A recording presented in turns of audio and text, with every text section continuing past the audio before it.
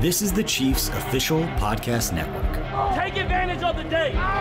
When you get an opportunity in this game, you make a play. The playmakers on three. 1, 2, 3.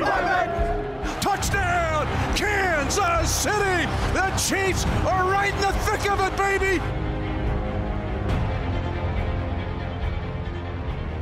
Here we go for our 4th edition of Defending the Kingdom, and this one will be the T's.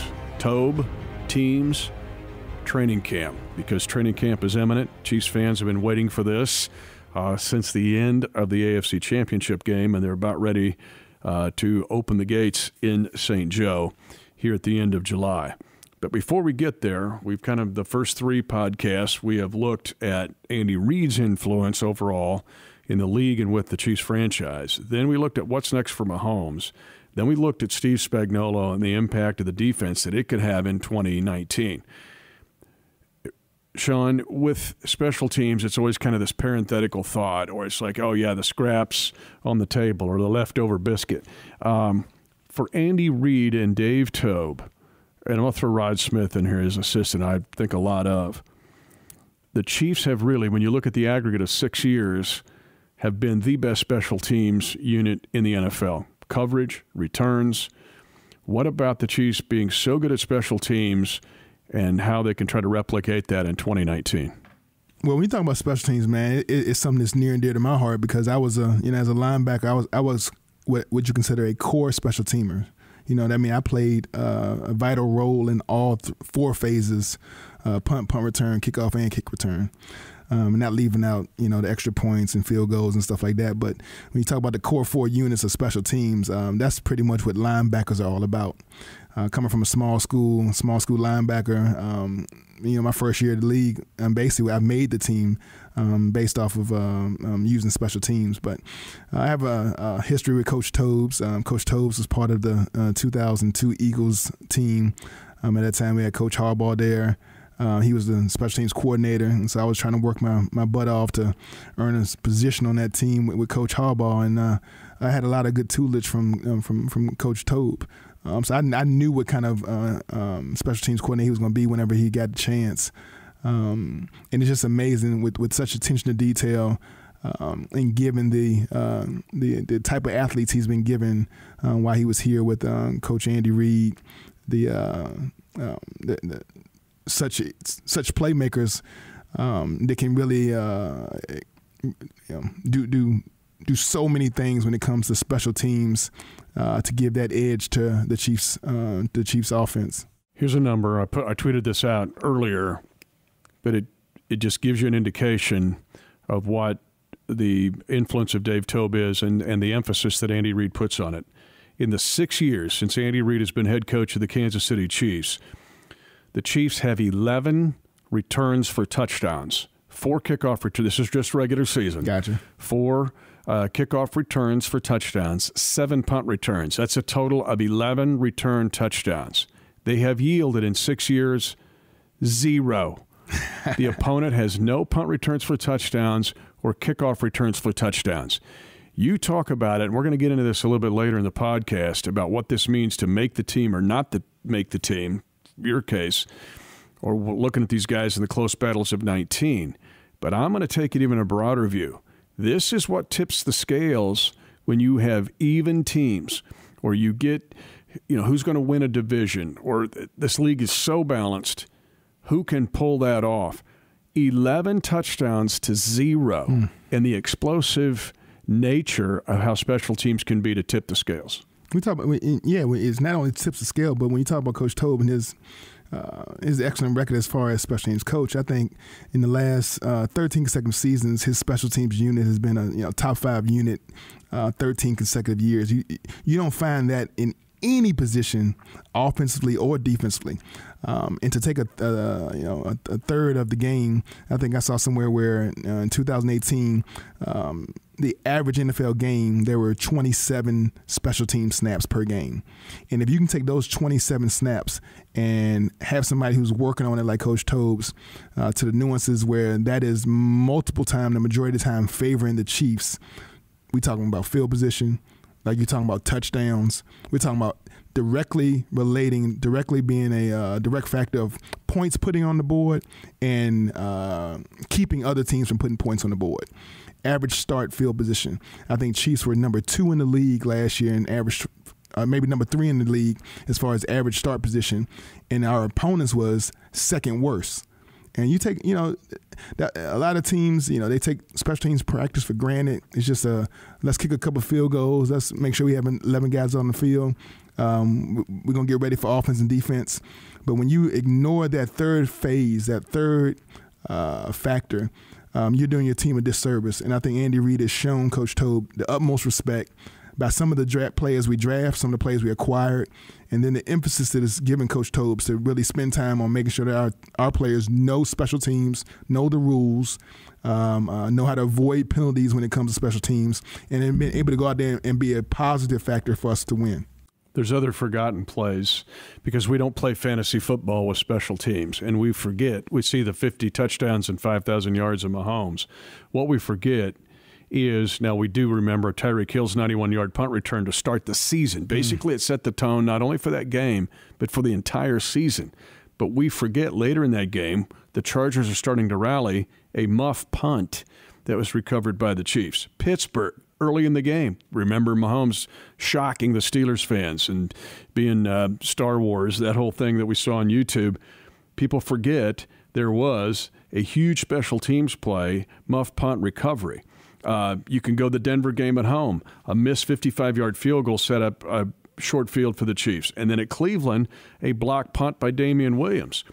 Tremont Smith, 97-yard return for kickoff return against New England. No touchdown. But to your point here, and then the other numbers, punt return average, the Chiefs were tied for 3rd in the league. Kickoff return, Tremont Smith ended up being 4th in the league.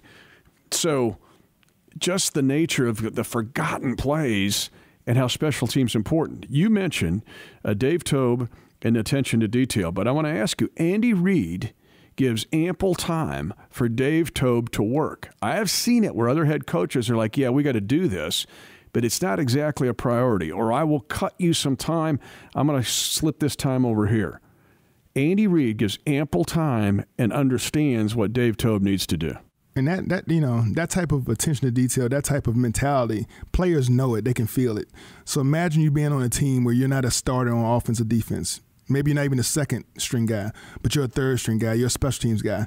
And the head coach doesn't even give you the type of meeting time necessary to learn your position and to go over all your things. You're expected to kind of learn it on the fly. A lot of times the terminology is, we'll learn that on the field. We're not going to go over it in the meeting. We don't have meeting time to go over it, so we'll just go ahead and walk through it on the field, and you guys can, because it's teams, you can just pick it up while we're out there.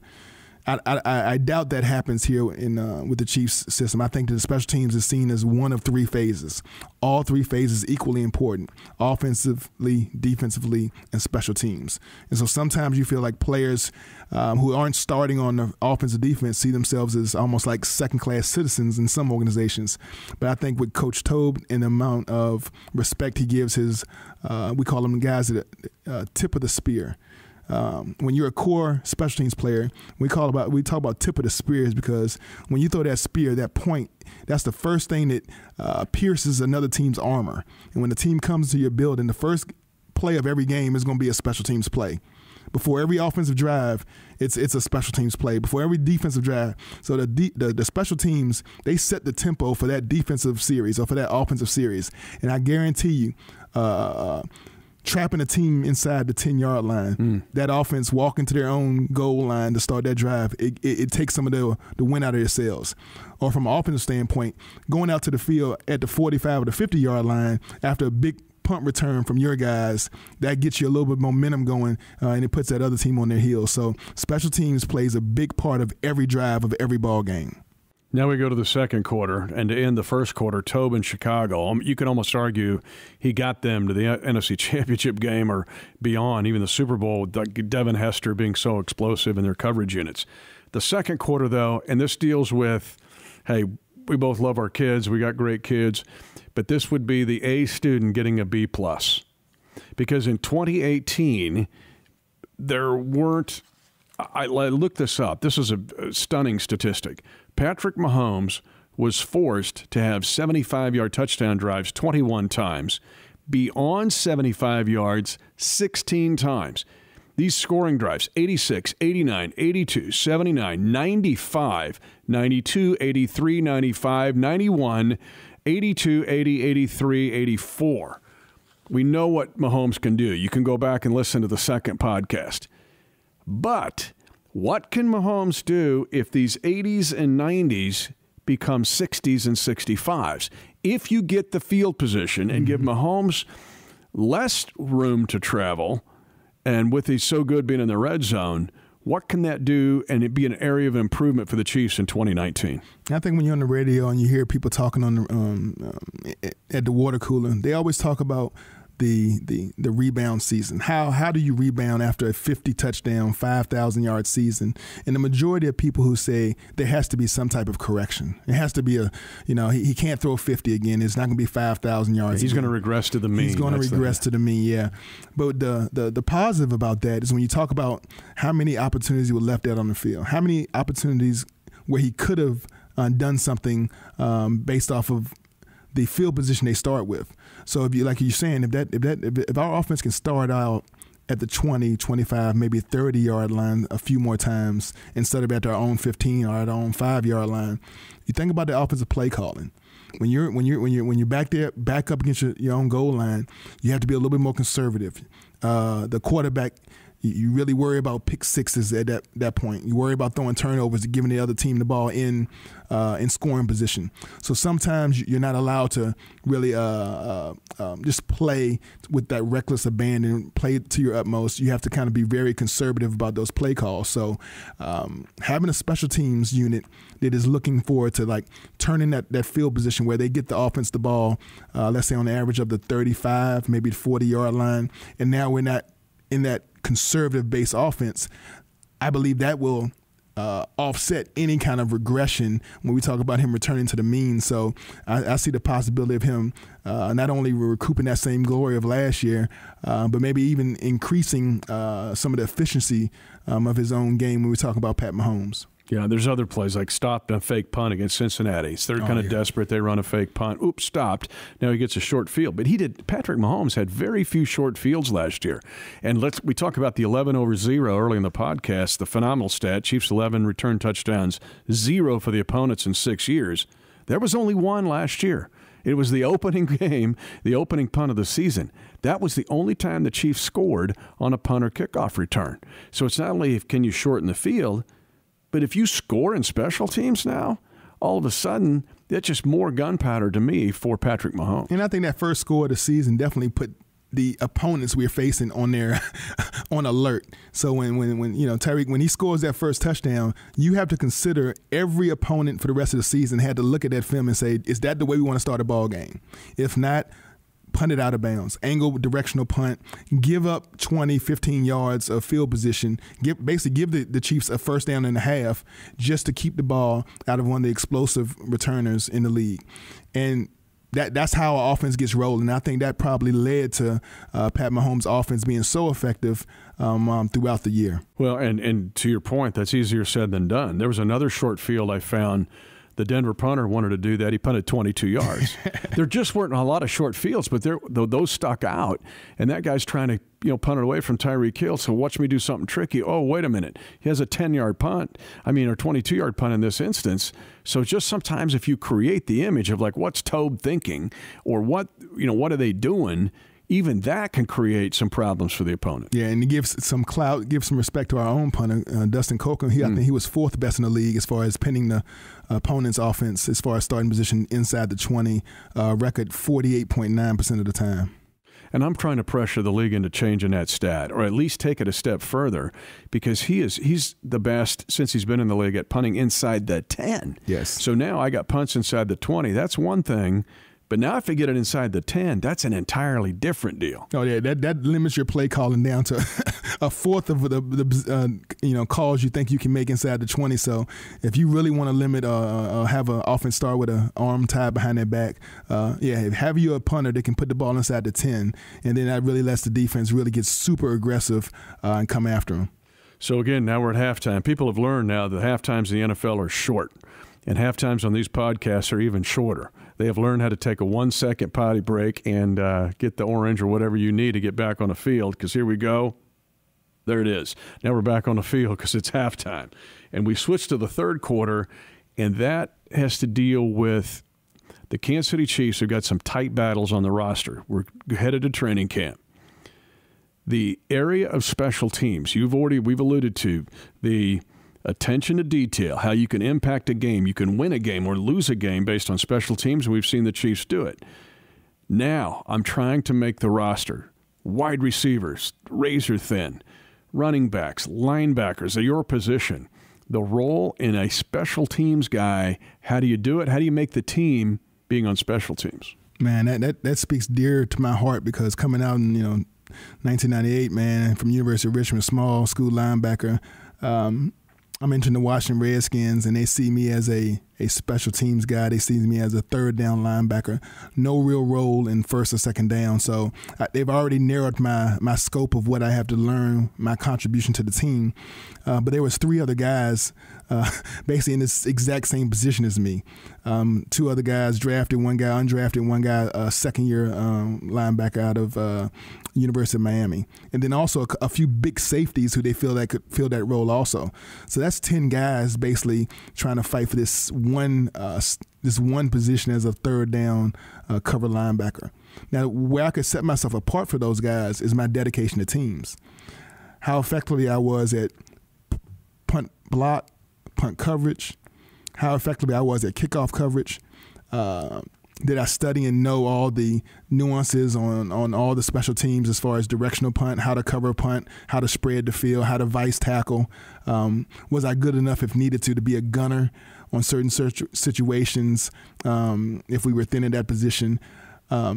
So I really went to my special teams coach and became he became my coach. He became the guy who I sought out after every practice, finding some different ways to get better as far as the core special teams. But I knew that was going to be my road. That was going to be my path to sustaining myself in the NFL long enough for a opportunity to go after one of the starting linebacker positions. Now, fortunately for me, my second year, that opportunity came up. I was making a lot of plays on not only on special teams, but in the nickel and dime package. I was getting my hands on a lot of balls, and they thought about, this guy probably could be our starting will linebacker position. But it was definitely my contribution my first year in the core teams unit that gave them the confidence to even put me out there when it came time to try out and the opportunity for that starting linebacker position. And you played in the league 10 years. That opened the door for you. 10 years. I mean, you might have been 10 days if you don't. And I was on teams all 10, though.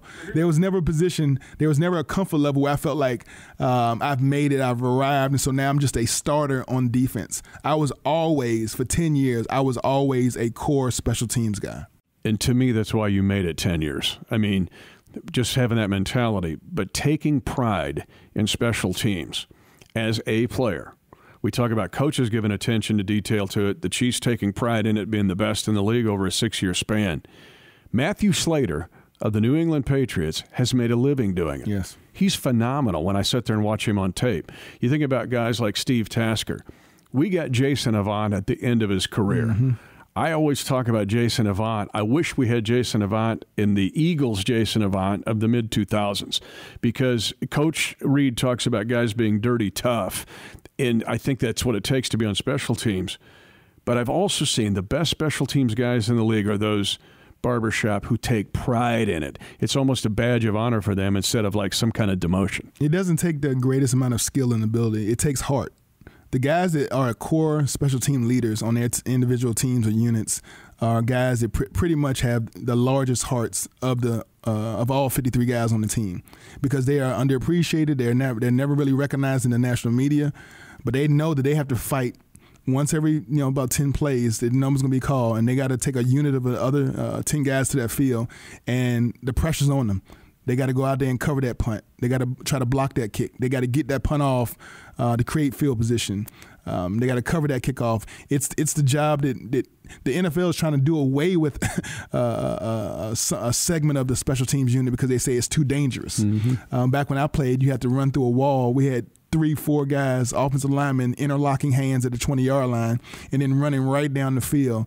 And guys my size had to try to penetrate that wall and create a fracture in that wall so that we could tackle that kickoff returner. It was a job not many people wanted to do, but those that really signed up for it and excelled at it, they were valuable to every team around the league. But I think we're finding a balance there in the league because some of the most exciting plays every year in the National Football League are special teams plays. Exactly. Whether it's a return for a touchdown or a block punt. And so we've seen that the league doesn't want those to go away. It's just to figure out a way to keep them safer or get them safer. And I think that we're finally finding that equilibrium line. But in training camp, one of the things I love to watch because, special teams period, the horn sounds, Alan Wright honks the horn, and everybody's like, oh, special teams, how about time to go get a funnel cake? Watch those. Because I want to ask you, too, how the league has changed. But you think, okay, you were a linebacker. That's a key area. Those guys are the 4 core special teams guys. But I've seen running backs. Damian Williams blocked a punt last year against Cleveland, which was brilliant. Now he's kind of the RB1 of this committee, so we'll see how that transform with him being on special teams. But still, running backs, the linebackers, wide receivers, I alluded to that earlier. The position groups to watch in this training camp because it could decide who's in and who's out. When you talk about your third or fourth wideout, when you talk about that third or fourth cornerback, the third safety, your fourth or fifth maybe linebacker, those positions, your third tight end, those are the positions where you might have 2 or 3 guys from a skill level, from how they can impact your team, are pretty even. They're equal. You can envision both of those guys being on your team as that guy, but you don't have enough roster spots. But then when you talk to Coach Toub, you talk from a special teams value.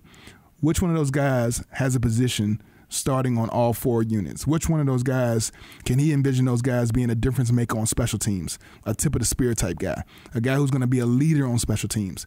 That's going to be the guy that gets the nod. That's the guy who's going to be given that position when you talk about that 1 out of 53 spots. And the other guy is going to be, unfortunately, looking for a job. But it's tough. Those positions are fought for all through training camp. Every time you see special teams gear up, you have to know in the back of your head, this could be the difference. This could be the winning edge that gets me this position and it sends another guy home. And you'll see those competitions during training camp being handled thusly. Let me give you an example. Anthony Sherman, if I rented a theater in St. Joe, invited all the fans, and we looked at Tyreek Hill's punt returns for touchdowns, really a lot of the big returns, the key block to start everything, not the one you see downfield at 15 yards, the one key block would be Sherman. His ability, not only did we see him do sausage stuff, but I want to see in camp, who's the younger guy that's going to take the badge of courage to be the tip of the spear like you're alluding to, who approaches it like sausage or Sherman, because that's, to me, it's a really way he stayed in the league and the way you played 10 years. But who, as a young guy, wants to say, this is what I do, I'll hang my hat on it? Yeah, everybody comes in, you're a guy who gets drafted, you get to a team, they tell you, hey, we have a vision for you being our, backup this or the second safety or the, fourth corner. You get the playbook and they expect you to learn it, absorb it, but they understand there are some rookie mistakes and there's some, growing pains with learning a new position. But not in special teams. Special teams, you guys have been playing the same type of punt coverage, kickoff coverage, punt return. You've been doing this all your life. And so if you get to training camp and you get your butt whipped one-on-one, you got a veteran guy who's willing to, we call him uncle.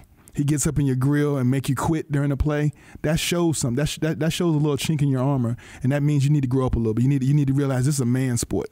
So I think a lot of good boys, good young men play college football, and they play it at a high level. They have a lot of talent. But when the transition of going from the college days to NFL this is a man's game. And if there's one phase of the game that will separate the boys from the men, it's special teams. And Toub and Rod Smith have some awesome drills. One of the things I like to watch is the gunner position and being able to tackle and cover in space. Not the most, but one of the most underrated plays of the AFC Championship game barbershop. The Chiefs have scored to take a 28-24 lead in the fourth quarter. The ensuing kickoff, so it's right about the 2-minute warning. Mm-hmm. there is a chance to tackle Cordell Patterson, who takes the Butker kick about 2 to 3 yards deep in the end zone. Oh, he's bringing it out. There's a chance to nail him at the 14-yard line. Missed tackle, he runs it out to the 36. That's the touchdown where they take the lead. Chiefs have to scramble to get it back to overtime and kick the field goal to tie it at 31. I'm saying, even with Tom Brady, Gronk, Edelman, all those cats, you tackle the dude at the 14-yard line, you win that game in regulation. It's a different set of play calls. As we said, teams starting at the 14, it might take them 2 or 3 plays to get that extra 10, 20 yards to now switch over to their regular offense. And so you talk about that clock being burned, the possibility of being a 3 and out right there at the 14, us getting the ball back at the 40-yard line, going to score again. So many possibilities could happen with that play being made. But that's how fine a line it is to making a great play on special teams, and that's something that would never be talked about. You bring that play up as something that no one is since the game is over with, no one has mentioned that play as being significant at all. But I bet the core teams guys know they had an opportunity there to make a difference. They had an opportunity to swing the momentum to the Chiefs side of the ball on that one play, and that's the intensity and the amount of purpose that you go on the field with every time when you're on that special teams unit. So we're in the fourth quarter here, getting ready for our Toub teams and training camp. We really haven't touched on the kicker yet, Harrison Butker. The Chiefs gave a big investment now to him. 72 touchbacks last year, led the National Football League. You can either cover those kicks and pooch kick them, try to tackle them inside the 25, or just blast them, save a play, get the 25, trust your defense. Butker, the investment made in him, and your thoughts on that and how he goes to the next level. And Butker been phenomenal. You know, we talk about Coach Toub and he's been blessed with elite special teams player. He had Robbie go all those years with the Bears. I think he was blessed with being having a bunch of Pro Bowl guys with the Bears, and now he comes to the Chiefs and kind of reward him with the same thing, a golden foot kicker. Butker has been phenomenal for this team. And we talk about playoff teams with the ability to go deep in the playoffs. Most of these games come down to a field goal. It comes down to a field goal at the end of the game. And how many times in situations has Butker risen up for the Chiefs, no matter the distance? I think he only missed 3 field goals last year, and 2 of them was over 50 yards. Yep. So basically one field goal miss shorter than 50. All those opportunities that the head coach didn't even have to blink, didn't have to think about it. We knew there was going to be points put on the board to help us win the ball game. He's been phenomenal since the day he's gotten here, and he's accepted his job with so much respect and responsibility. I take my hats off to that young man. He is a weapon. So is Colquitt. We already touched on Colquitt. He's going to have training camp battle. They got a kid named Jack Fox in from Rice. Met the kid this summer. Interesting kid. Good, but you actually got a new punter in camp in Colquitt and will be out there. So, again, don't go to sleep on special teams at camp. But I'm going to go in an area here as we head to the 2-minute warning of the fourth quarter. The long snapper position really has changed. Our buddy Kendall Gammon, I think, changed it because, hey, linebacker, you can snap it. Let's all try it. You try it. And then teams started to lose games because of it. That's right. Call them the Finnish carpenters of the National Football League. But here's what fans maybe do not realize. And I don't know what happened on the block punt touchdown against the Colts, because the Colts got us on a special teams play. I mentioned no returns for touchdowns in the regular season against the Chiefs in 6 years. Colts block a punt for a touchdown. Those guys, the snapper, the calls that have to be made, the coverage calls, just like a offensive lineman, the role of getting your protections down right and a snapper being perfect, not offline, perfect, and then being able to cover enough. We talk about how many times Dustin has put that ball inside the 10-yard line. I think if Dustin was here, he would tell you he gives all the credit to the snapper. Having the ball snapped right in your hands at the right time with the right amount of rotations so that he can just drop the ball, put a foot on it, and know the guaranteed result's going to be a great punt. It has as much to do with his leg as it has to do with the snapper. But when we talk about the protection overall, that snapper takes a lot of credit between the protection man, the up back, making the calls to the protector, letting them know whether he should slide right, slide left, let them know if it's going to be an overload coming one side or another, if there's an extra man in the box or not, so he has to make sure he goes man instead of zone. There's so many different blocking techniques between a zone block and a man block when it comes to the different type of pressures a punt return team is going to use against you. Then that guy has to be heads up to all that. But his first and foremost, his first priority has to be that snap, that perfect snap back to the punter. If you get the perfect snap and the operation time they use now from a punter getting it off, it's almost unblockable. Yeah. But that fraction of a second where the velocity isn't there, or it rotates a little bit to the left and it makes the punter sidestep a little bit, that gives the defense the opportunity to come in and get a big block. And like we said, that's one of the positions that we've been fortunate enough to have a key component, a really heads-up guy playing that position, a long snapper. We look forward to training camp for there to be a battle at that position, like you said, punter. And luckily we do have the kicker position locked down for a long term. So it is all worth watching. At camp, watch it, every second of it, because it is, in many cases, a fraction of a second. All right, here we go, partner. We've been waiting for this, and we're along with the Chiefs Kingdom because it's time for training camp. What do you want to see globally in this training camp?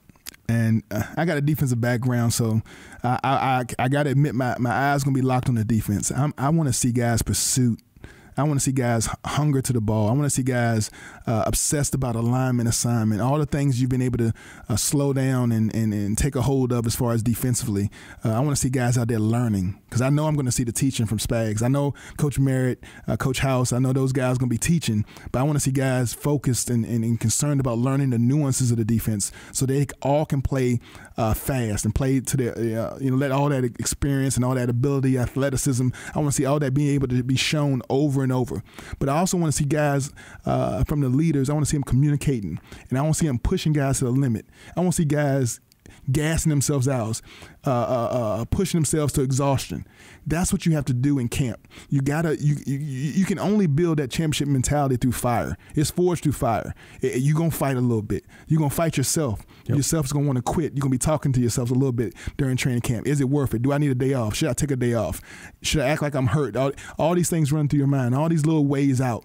But the team that battles together and it continues to push themselves to pursuits of the ball, an excellence of execution as far as communication, alignment, assignment, that is when you birth a championship defense coming into the regular seasons, because all the work you've done during training camp. So the only unfortunate thing is that the way the rules are set up by the CBA, you can't practice as long as they used to when I played. So it's kind of hard to take yourself through that wall to that moment, to push yourself to that kind of boundary. But the defensive leaders, we can find ways to within the boundary of the CBA to make sure you put enough pressure on the guys to really mold and come together. Yeah, and I want to see the battles.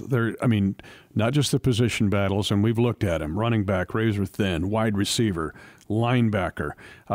We haven't talked about the safety position at all. That's going to be a battle. And that's going to be a battle. But I like the safeties, the top 5 safeties that are there, and their role in special teams. But then the daily battles that you've alluded to, offense against defense, because I started to see it in OTAs. I started to see it in the mini camps. But OTAs and mini camps ain't training camp. As we close, the stomach, we're sitting here, my stomach's starting to turn. 26th training camp, I know what they mean. I get to be in front of the team the night before it all starts for a minute. And the tension that you feel as we close, what is that tension? Man, it's excitement. It's a culmination of all the work, the hard work, all the lifting of the weights, the sacrificing of time being with your family and your friends in the off season during the OTAs and stuff.